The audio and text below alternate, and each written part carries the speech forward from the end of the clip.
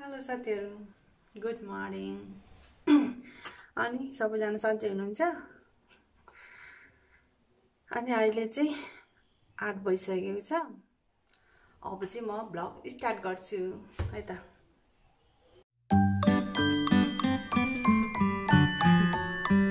बेबीले चाहिँ यसरी गरेछ, यस्तो गरेर उठेछ।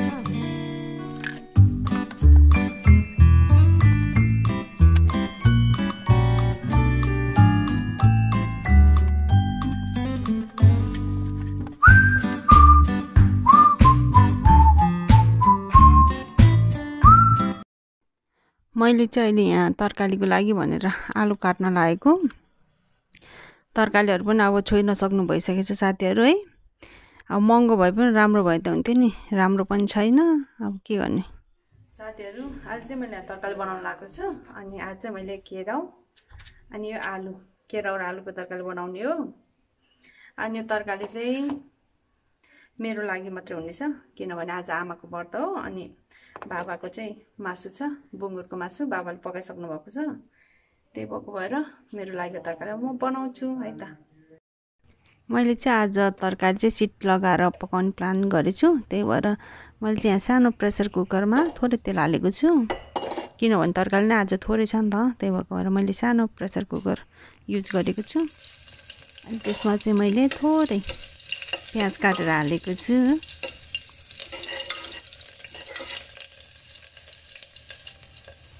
अब चाहिँ मैले यहाँ जिरा फ्राई गरेको छु।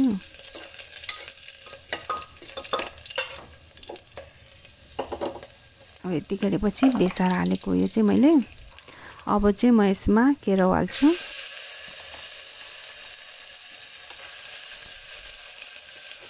अनि म यसलाई चलाउँदैछु। यसरी सिटी लाएर पकाउने हो भने चाहिँ साथीहरु एकदम मिठो पनि हुन्छ है। अनि नुन हाल्दैछु अहिले चाहिँ। अनि ग्यास पनि धेरै के भन्छ अरे चाहिँदैन, झन्झट पनि हुँदैन है। अनि जति धेरै मान्छेलाई पनि पकाउन सकिन्छ कि यसमा। एकजनाले पनि थुप्रै 50-60 जना मान्छेको लागि पनि खाना पकाउन सकिन्छ कि यसरी पकाउँदाखेरि चाहिँ। यो चाहिँ एकदम सजिलो तरिका हो। मैले राजमा करी पनि यस्तै तरिकाले नै पकाउन चाहिँ। अब मैले चाहिँ भर्खर त्यो मसला हाले चाहिँ मैले बेसार नुन मसला हालेको छु। टमाटर चाहिँ म यसमा हाल्दिनँ, किनभने टमाटर चाहिँ म अहिले पछि फेरि छुट्टै जान्छु कि। अहिले चाहिँ मैले यसलाई चाहिँ सादा पकाउँछु भन्नाले सिटी लाउँछु। सादा नुन मसला थोरै हालेर चाहिँ यतिकै। अनि अब पानी हालेँ मैले यहाँ ग्रेभीको लागि। थोड़ा पानी हालेर अब यसलाई चाहिँ सिटी लाउनु पर्छ साथीहरु। अब तपाईहरुले कति ग्रेभी बनाउनु लाग्छ त्यो अनुसार नै पानी हाल्ने हो। अब मैले चाहिँ ठिक्कको बनाएको छु र अब यसलाई चाहिँ सिटी लाग्न दिने। साथीहरु, अघि चाहिँ हामी यहाँ टमाटर खोज्न गएको थियौं कि टमाटरको भाउ त डेन्जर बढेर चाहिँ अस्ति भर्खर 50 रुपैयाँ किलो थियो, अहिले त 120 रुपैयाँ किलो रे के 1 किलो टमाटरलाई। अनि फेरि तिते कर्ला चाहिँ अस्ति भर्खर 40 रुपैयाँ किलो 50 रुपैयाँ किलो पाउँथे, अहिले त पाउकै 40 रुपैयाँ रे। त्यत्रो भाउ बढेर चाहिँ। अनि मैले चाहिँ 1 किलो टमाटर मात्र ल्याएको छु। अनि त्यहाँ नुन पानीमा भिजाएर राखेको छु। मैले ल्याएको टमाटर चाहिँ यही हो। टमाटर चाहिँ त्यति राम्रो छैन है, यस्तो छ यी। त्यही पनि के गर्नु, यस्तो कि यस्तो राम्रै छैन, यस्तो छ। त्यही पनि 120 रुपैयाँ किलो रे, के गर्नु अब। नखाइ पनि नहुने, सब यस्तो छ कि यस्तो भएको यस्तो। अनि यसलाई चाहिँ यहाँ पानीमा भिजाएर राख्नु लाग्यो। खाइ नसक्नु भयो टमाटर चाहिँ साथीहरु। हाम्रो त्यो केराउ र आलु चाहिँ सिटी लाग्यो, अहिले पाकिसकेको छ। म चाहिँ हेर्दै छु है कस्तो भएछ भनेर। यस्तो भएछ, ठिक्कको भएछ कि ग्रेभी पनि ठिक्कको होला जस्तो छ। अनि आलु केराउ एकदम ठिक्कले पाकेको छ। त्यो बेसरी पाक्यो भने त फेरि त्यो केराउको चाहिँ उसै निस्किन्छ नि त बोक्रा। अनि त्यसलाई झान्नको लागि चाहिँ फेरि मैले यहाँ कराईमा थोरै तेल हालेको छु।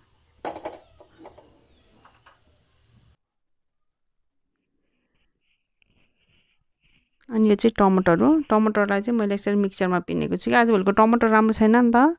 अब त्यतिकै हाल्यो भने त त्यो केही हुँदैन कि, त्यतिकै छोक्रा हुन्छ। फाल्नुपर्छ कि, हाल्नु र नहाल्नुको मतलबै हुँदैन। त्यही भएको भएर चाहिँ मैले मिक्सरमा पिनेर हाल्नको लागि हो। अनि अहिले चाहिँ प्याज हालेको छु। प्याज मैले अघि नै पनि हालिसकेको छु, त्यही भएर यहाँ पनि थोरै हालेको छु प्याज। यदि तपाईँहरूलाई धेरै हाल्नु मन लाग्छ भने धेरै हाले पनि हुन्छ, तर गर्मीमा त्यही हो, प्याज खानु फेरि बेसार निन्द्रा लाग्छ नि त, त्यही भएको पनि मैले चाहिँ थोरै हालेको कि। अनि अहिले चाहिँ बेसार हालेको हो। यति गरिसकेपछि चाहिँ अब म यो टमाटरको पिउरी हाल्छु। अब यसलाई चाहिँ एकछिन मजाले पकाउनुपर्छ। यसमा चाहिँ मसला नुन हालेर पकाउने हो। खुर्सानी हाल्ने, खुर्सानी त पछि पनि हाल्ने हुन्छ। मसला चाहिँ मैले टमाटरमा हाल्छु है जहिले पनि प्रायः। तर यो भिडियो खिच्दाखेरि चाहिँ मैले जहिले बिर्सिन्छु कि, किनभने त्यो खिच्नमा ध्यान जानु भएर बिर्सिँदो रहेछु कि। अस्ति नै पनि मैले मसला हाल्न बिर्सेको थिएँ, पछि हालेको थिएँ नि त, अनि आज पनि बिर्सेछु कि मसला हाल्नको लागि। अनि यो चाहिँ पकाएको टमाटरलाई चाहिँ एकछिन मजाले पकाएर अनि त्यसमा चाहिँ त्यो तेलहरू निस्किन्छ नि, अनि त्यो पछि चाहिँ तेलहरू निस्केपछि चाहिँ अनि बल्ल हाल्ने यो पकाइसकेको यो के भन्छ अरे आलु र केराउलाई चाहिँ यसरी हालेर एकछिन पकाउने अझै यसलाई। कस्तो भएको काम लाग्दै टमाटरको कलरले मजाले ब्लक गरेर पाकेको छ। यसमा चाहिँ मैले नुन हालेको छु। अब नुन चाहिँ चाकेर है, पहिला पनि नुन हालेको हुन्छ नि त, अनि त्यसमा लाग्यो कि लागेन फेरि चाकेर नुन हाल्नुपर्छ। अनि मैले चाहिँ अघि नै मसला हाल्नु बिर्सेँ भएर अहिले बल्ल मसला हालेको छु। त्यही भएको भएर अब चाहिँ म यसलाई छोपेर पकाउँछु, किनभने त्यो छोपेर एकछिन पकायो भने चाहिँ त्यो मसलाहरू पनि मजाले त्यो पाक्न पाउँछ नि त, नत्र त फेरि मसला ठस्स गनाउँछ कि फेरि। त्यही भएको भएर कि त अघि नै टमाटरसँग मसला हालेको भए ठिक हुन्थ्यो, अब ढिलो हाल्यो नि त, त्यही भएर चाहिँ म यसलाई मजाले छोपेर पकाउँछु। यस्तो मजाले पाकेको छ। अब चाहिँ म लास्टमा चाहिँ म खोर्सानीको धुलो हाल्छु। यो हाम्रो खोर्सानी चाहिँ पिरो छ है, हेर्दा थोरै देख्नु होला तर पिरो छ। कलर चाहिँ त्यस्तो आउँदैन तर एकदम पिरो छ कि खोर्सानी चाहिँ। अब फेरि म यसलाई एकछिन छोप्छु। अब चाहिँ मसला र खोर्सानी पनि पाकिसक्यो। अनि हामीले जुन त्यो ग्रेभी बनाएको थियो नि, त्यो ग्रेभी पनि आधीभन्दा भइसक्यो, आधी जति भइसकेको छ कि हामीले त्यो जुन पानी हालेको थियो नि त्यो चाहिँ। त्यही भएको भएर झोल पनि बाक्लो हुन्छ अब चाहिँ। अनि ग्रेभी भएको छ, टेस्ट पनि मिठो हुन्छ कि अब चाहिँ त्यो मसला ससला सबै पाकिसक्यो नि त। त्यही भएको भएर मेरो तरकारी चाहिँ अब रेडी भयो। तपाईँहरू पनि यसरी नै पकाएर एकचोटि ट्राई गर्नुहोस् ल। मेरो खानाहरू चाहिँ पाकिसक्यो साथीहरू, तर त्यही हो कि तरकारीको भाउहरू चाहिँ आमा कति साह्रो बढेको हो कि है। बढेर पनि फेरि राम्रो भइदियो पनि हुन्थ्यो नि, त्यस्तो राम्रो पनि छैन, भाउ मात्रै बढेछ, त्यस्तै हो साथीहरू। यो चाहिँ बाबाको बुङ्गुरको मासु हो। यो चाहिँ हिजोको के फ्रिजमा राखेको झिकेको, त्यही भएर यस्तो भएको। बाबा चाहिँ हिजो यो बुङ्गुरको मासु बनाएर खानुभएको थियो है। यो चाहिँ धेरै नै थियो, तर उता छेमाहरूलाई पनि पठाइदिएको अलिकति पकाएको मासु, अनि त्यही भएको भएर यति भएको। बाबाले चाहिँ यही खानुहुन्छ। तपाईँहरूलाई मासु पकाउँदैन देखाउँदैन भन्नुभएको थियो नि त, त्यही भएको भएर यो देखाएँ कि। अनि हिजो पकाएको चाहिँ मैले खिच्न पाएन, त्यही भएर आज यो देखाइदिएको। अनि हाम्रो चाहिँ त्यो तरकारी तपाईँले देखि नै हाल्नुभयो होइन।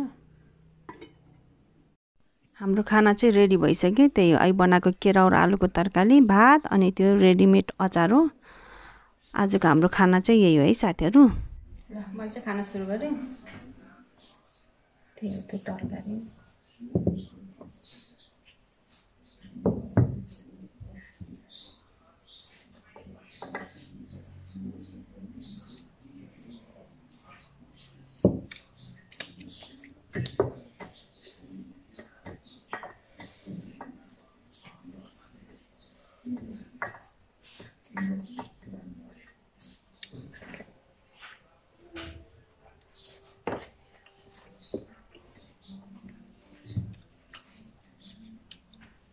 एकदम मिठो छ।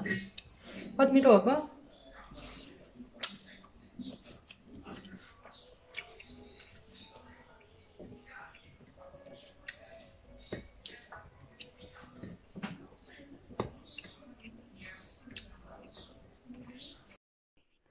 साथीहरू तपाईहरुलाई मेरो ब्लग कस्तो लागिरहेको छ कमेन्ट गरिदिनु होला।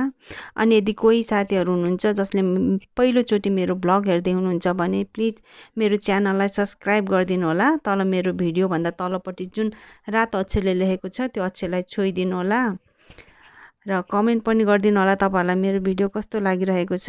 अहिले चाहिँ मैले खानासाना खाएर यहाँ भाँडा धोइरहेको छु साथीहरू। अनि मैले कोसिस गरिरहेको छु डेली भ्लग ल्याउनको लागि, तर म सक्सेस चाहिँ भएको छैन। तर पनि अब म सकभर कोसिस गर्नेछु, जति सक्छ त्यति चाँडो भिडियो ल्याउने म कोसिस गर्नेछु तपाईँहरूको लागि। अनि मलाई जति पनि साथीहरूले मलाई साथ दिइरहनु भएको छ, मेरो भ्लगहरू हेरिदिइरहनु भएको छ र मलाई कमेन्टहरू गरिरहनु भएको छ, म सम्पूर्ण साथीहरूलाई म धेरै धेरै धन्यवाद दिन चाहन्छु। र सम्पूर्ण साथीहरूलाई मैले नाम नलिए पनि मैले एकदमै सम्झिरहेको छु। र यति भन्दै साथीहरू आजको भ्लगबाट चाहिँ म बिदा चाहन्छु। Okay, take care, by.